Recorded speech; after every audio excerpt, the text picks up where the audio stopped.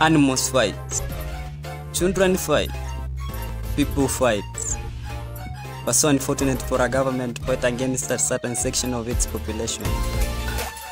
Take a look at this video to see what happened between the Turkish government and the Armenian population during the period of Ottoman Empire. My name is KK and this is BMK Documentaries.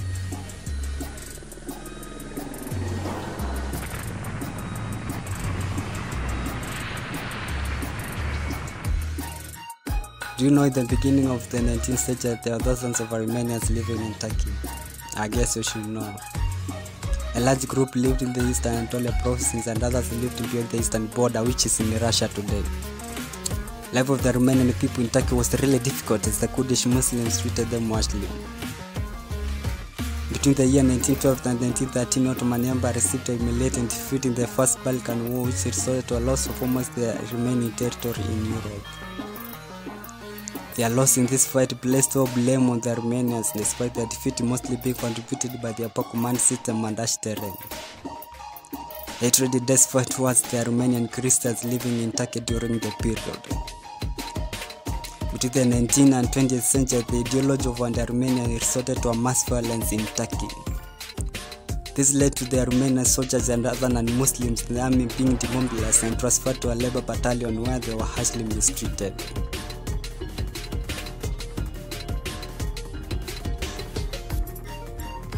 It is believed that the young Turkish government at the time conducted a deportation and mass killing against the Armenians, arguing their presence in the empire was a major threat to their national security.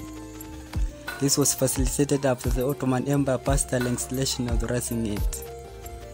The Armenians' population was forcibly removed from their homes and marched towards concentrated camps in the desert in an exercise that was overseen by military and civil officials. The entire deportation was accompanied by mass killing and other forms of torture. Those who survived the deportation later suffered in the camps due to starvation and unfavorable living conditions. Armenian descendants today believe that such acts were unprovoked and aimed at destroying the Armenian population and thus terming it as genocide. However, the Turkish government has never confirmed such claims. Thank you for watching our videos. Kindly subscribe for more documentaries. Bye bye and see you in the next episode.